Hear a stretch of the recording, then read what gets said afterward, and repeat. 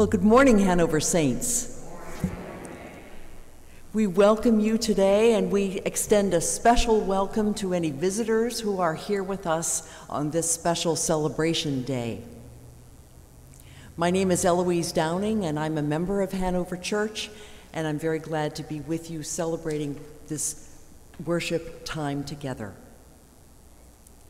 Today, we highlight our special partnership with the Jefferson Street Center.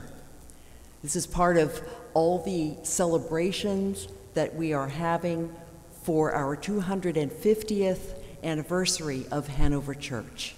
So we'll be hearing more about Jefferson Street Center during the message time today. Let us pray. Gracious God, you are the light for our pathways, and you speak the ultimate word of love, justice, and peace. We gather today to praise you for your presence in our midst. Strengthen us to be messengers of your love and your hope, now and forever. Amen.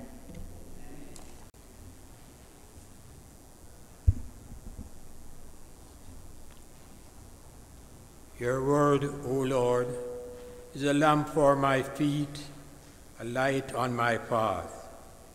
May these words of Scripture today inspire us to be both bearers and doers of the word in our communities and our world. Amen.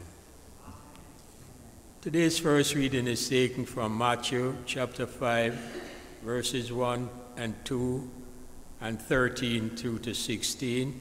Those who are interested in following along, it's on page 837 in your Pew Bible. When Jesus saw the crowds, he went up to the mountain, and after he sat down, his disciples came to him. Then he began to speak and taught them, saying, "You are the salt of the earth, but if salt has lost its taste, how can its tastiness be restored? It is no longer good for anything, but is thrown out and trampled underfoot. You are the light of the world.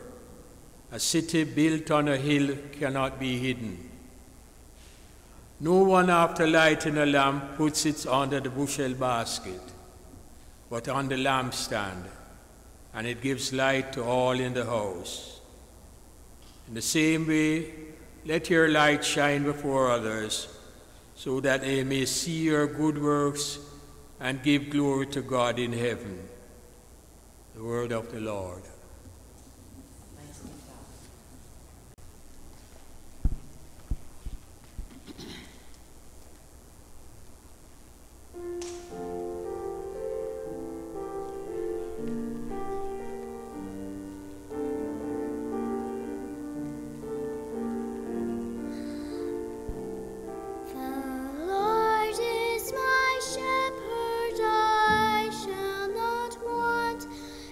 My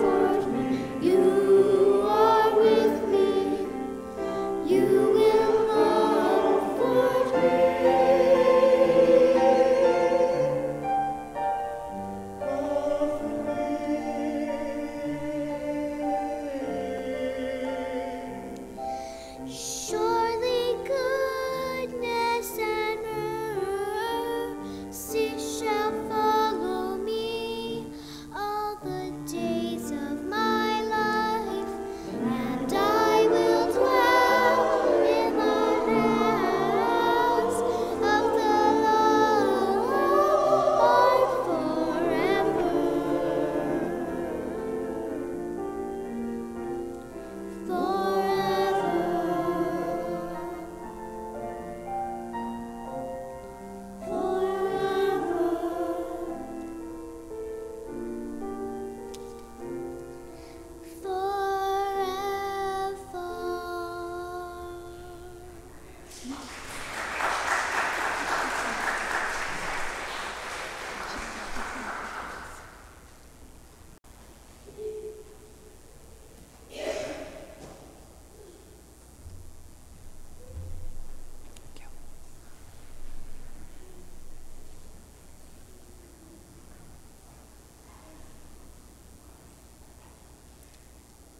A reading from James.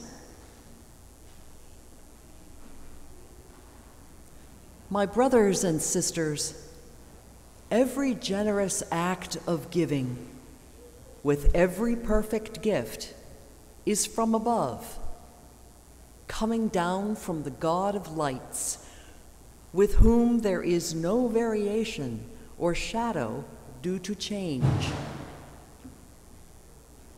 In fulfillment of God's own purpose, we were born by the word of truth, so that we would become a kind of first fruits of God's creatures.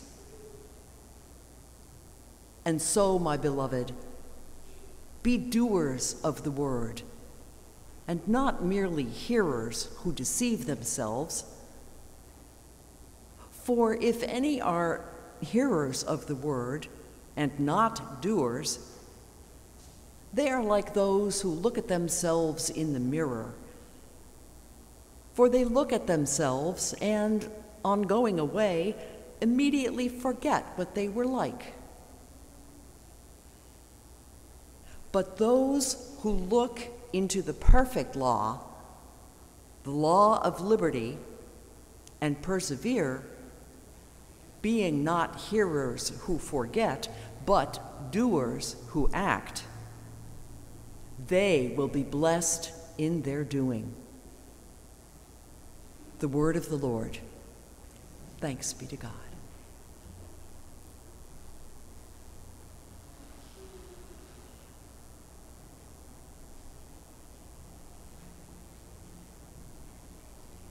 And now we celebrate the doing of God's word in our midst with messages from our JSC, our Jefferson Street Center leaders, about JSC in our midst, in the past, in the present, and the future.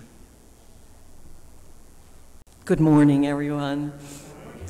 And I also want to welcome those who might watch or listen to this recording later on. I'm glad everyone is here. In case there's someone there who doesn't know, I'm Ellen Casson. I'm a member of Hanover and also serving on the board of JSC and currently the treasurer.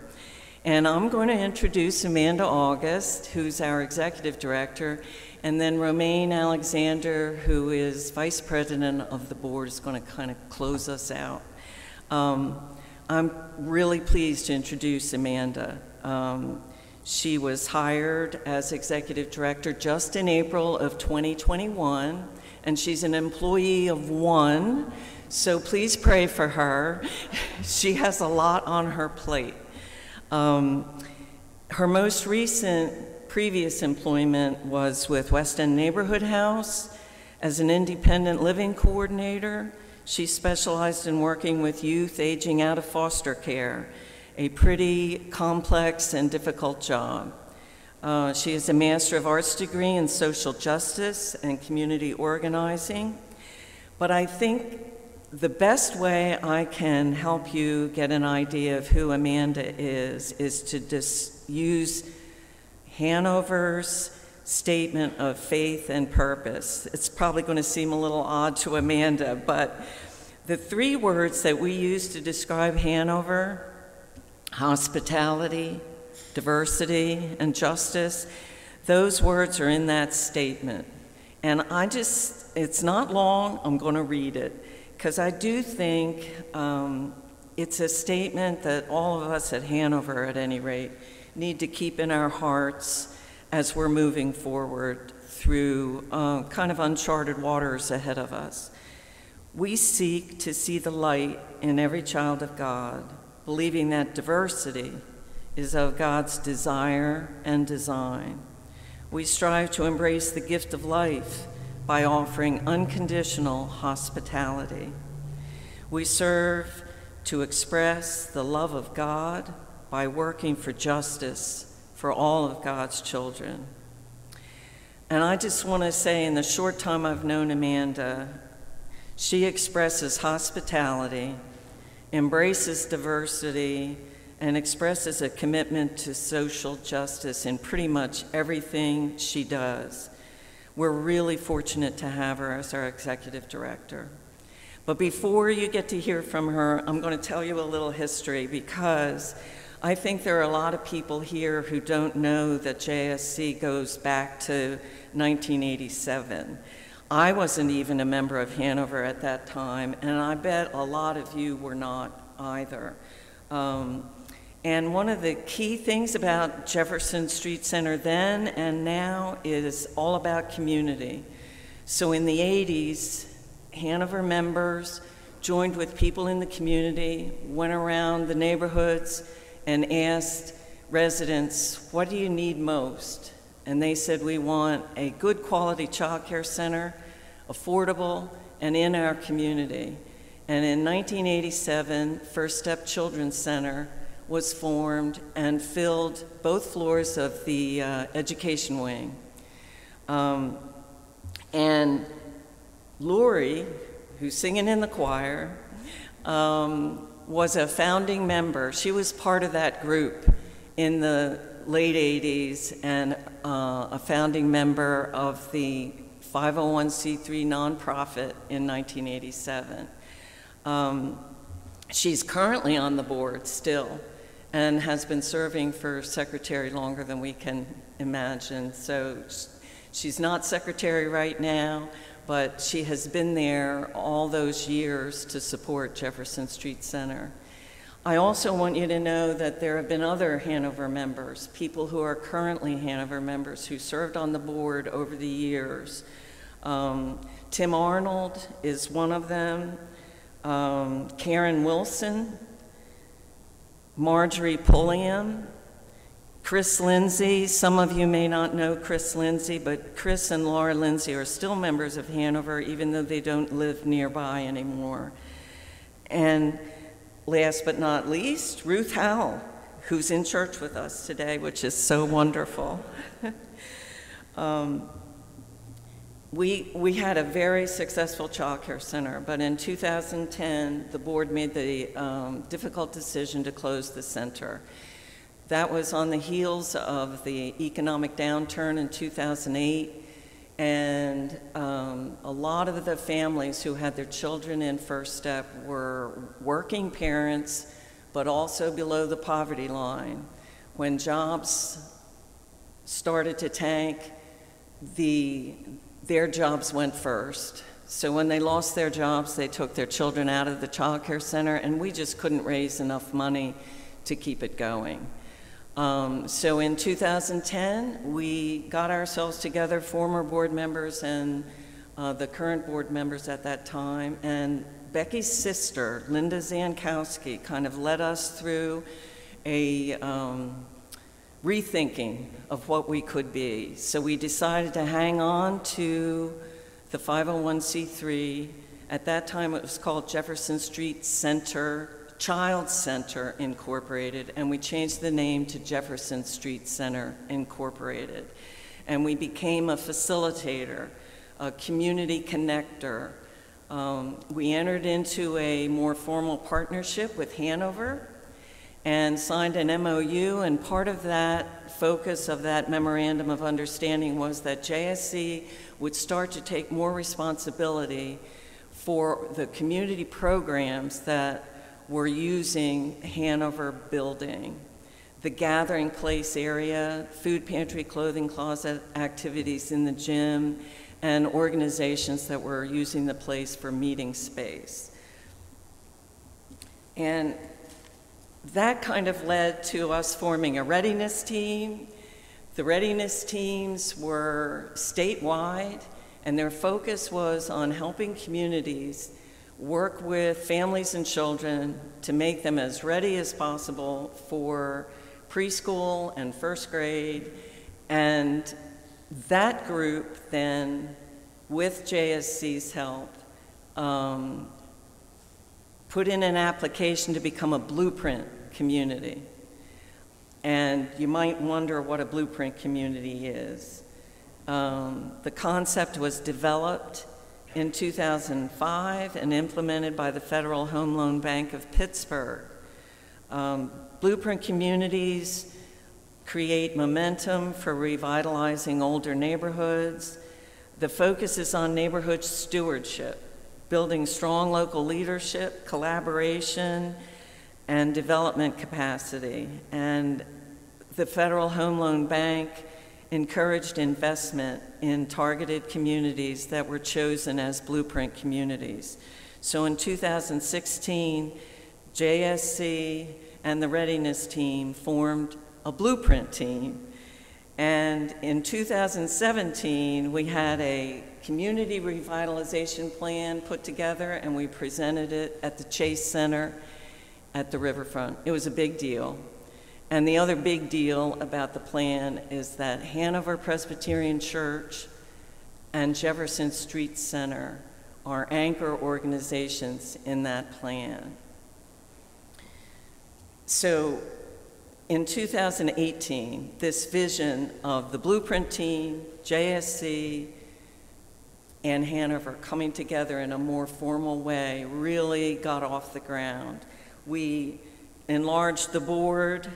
Some of the blueprint team members became members of the board, and the focus was on implementing the blueprint revitalization plan and the growth of a community hub and raising funds for the operation of that community hub and to sustain the community hub. Our former pastor, Andy Jacob, was huge in making that happen. And you may not be aware of the fact that he served as president of the board for 3 years. And he made a huge difference. His leadership really got us to a new level.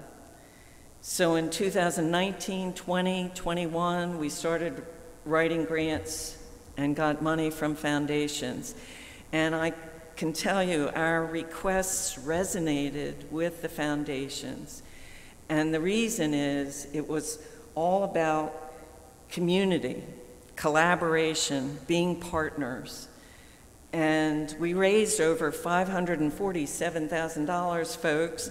That was in capital fundraising to do renovations here at Hanover, and also operational money. And you might remember Hanover people raised $175,000, a little over $175,000, just for the air conditioning, which we are grateful for today.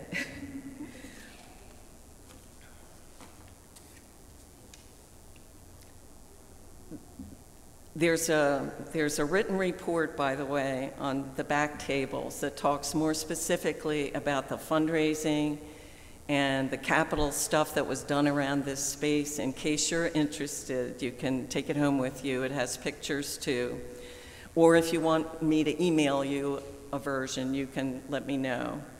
So this is quite a bit of history, but I really think it's important for Hanover folks to know that Jefferson Street Center has been around a long time and been partnering with Hanover for a long time. But right now, it's doing a new thing, just like Hanover's theme for the 250th. doing a new thing. And that's going to be exciting, I think, for the future of JSC and for the future of Hanover. And speaking of the future, I'm going to turn it over to Amanda. Thanks for listening.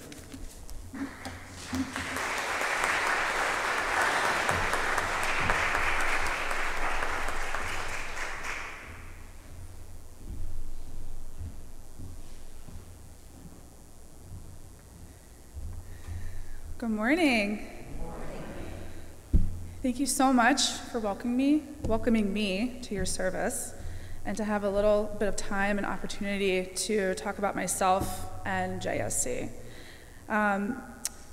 Especially our impactful and important partnership with Hanover, with you all.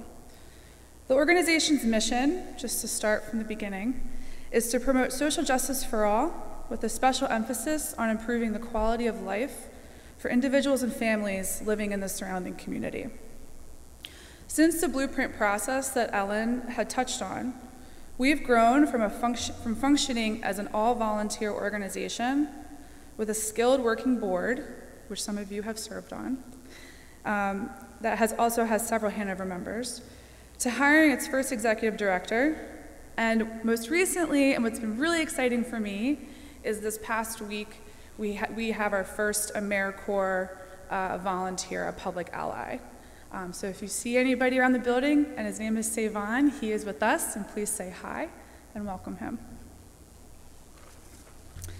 So since April 2021, when I was hired, we've been really busy. We've connected with neighbors, small businesses, and schools in our service community. We serve as organizational partners for Open Streets, which had an amazing event last October out on Banner Boulevard. I think I saw a lot of you there, where we closed down the street from 18th to Concord Avenue. And we are excited again to partner this coming October 15th with a special focus on transit safety on the corridor. We're collaborating with other youth organizations to figure out ways to safely transport kids to these different programs in order to help to grow their minds and their hearts. We've been working to support the Village Market, located at Market and Race, to grow it into something that is community-driven and provides a fruitful place to gather every Tuesday evening during the summer nights. We're working on so many projects, and I just wanted to touch on a few. But the one project that has been the most impactful, I think, for the organization and for myself, is building a growing community hub with Hanover. So going back to April 2021, when I like to joke that I was voted onto the Jefferson Street Center island, we really jumped right in and got to work. The Hanover staff and volunteers, welcomed me with open arms and open hearts, and our collaboration has just taken off beyond my wildest dreams. We have worked together to respond to the impact of COVID. We brought a mobile vaccination program to 18th Street way back when, if we can remember that far ago. And we also performed a community assessment to see exactly what our neighbors needed during periods of lockdown and resource shortages. Since the beginning of this iteration of JSC, I should say, because we know it has a long history, we've also continued to work closely with program managers in a collaborative response to COVID, building plans for sustainability and connecting new partnerships and opportunities. So one of the biggest developments, however, I think, is the deep collaboration in building an accessible and equitable community hub here at Hanover. Over the past year, a group that has members of both JSC and of Hanover, called the Partnership Advisory Group, or sometimes you'll hear PAG instead, it rolls off the tongue a little easier, has been meeting to discuss, build, and grow policies and procedures for the hub. By having these intentional discussions, we work furiously to preserve Hanover as a sacred space, while also creating structured systems for the community to deliver highly impactful programming. This past spring, we tested our policies and we ran a 6-month pilot program. And to figure out what works, what doesn't, and what we hadn't discovered or talked about yet. We collected important data from over 100+ people. Some of you may remember those surveys that were happening about a month ago. from over 100 plus people that represent program participants, customers, volunteers, building staff, community partners, and tenants. And this data will help us figure out how we can plan together with Hanover to address some of the feedback and ideas brought forward by all of these folks and you all. In addition, during this pilot, we have also utilized grant funding to work with a CPA in partnership with Hanover to build sustainable financial systems for both organizations and entities. So during this pilot program, we worked hard to bring community partners in, partners such as The Stand, which is a local youth workforce development program that starts in a classroom and transitions to working out in a food truck out in the community.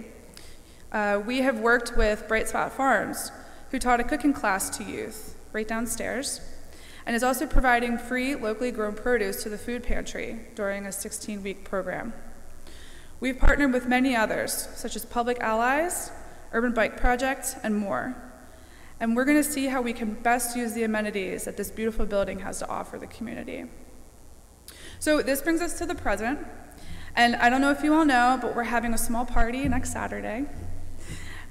This grand opening, block party, and open house is truly to celebrate the collaboration between Hanover and JSC, and to honor the respect and trust of our symbiotic relationship. In true fashion, we've been planning together for the last 5 months for this great event, which is free for the community, and to share why the Community Hub is so important and how we plan to serve. Additionally, and another reason to celebrate, we've received recent news that we are the recipient of a large grant from the City of Wilmington through the American Rescue Plan Act, also known as ARPA. These funds will directly support renovations to hub space in the building, like installing a new sound system in the stage area for community events, open mic nights, and things to support programming throughout the winter, and building a computer lab in the Ed Wing for after school or ESL programs.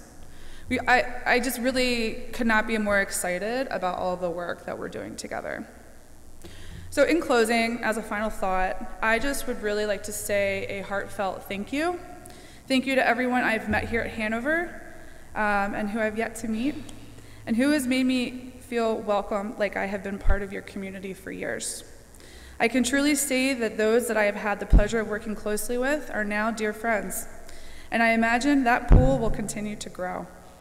Your dedication to hospitality, justice, and diversity truly emanates out into the world, and I and GAC feel lucky to be part of such an inclusive and loving community.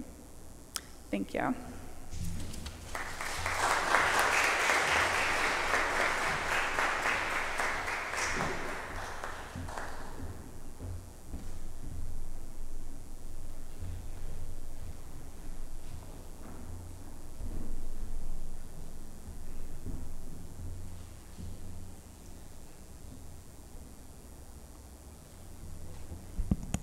Well, good morning, Hanover Saints. My time before you this morning will be brief. Sharice told me to keep it short and sweet, and I hate to say it, she's usually right. My charge this morning is to tell you why I joined the Jefferson Street Center Board. And, you know, going last, there's always this danger that people before you will say what you were going to say, and so that's no different today. But as I pondered this question last night, as it was mentioned earlier, 3 words kept coming to my mind. And as it was mentioned, I think we all know what those 3 words are: hospitality, diversity, and justice. I was excited to join the JSC board because they embrace the 3 cornerstones of this church: hospitality, diversity, and justice. Let's start with the word hospitality. JSC's vision for the gathering place is for people from all socioeconomic backgrounds to be able to come together for a meal or a meeting and find common ground when they can converse with each other, talk about things that they normally wouldn't talk about, and maybe as a result, people think, and maybe we all realize that we are all pretty much the same, that we're not really different. And the gathering place not only allows people to come together, but it gives them a sense of dignity. Isn't that what we're all about here at Hanover? Now let's look at the word diversity. The JSC board membership is made up of a diverse group of people who are reflective of the larger community.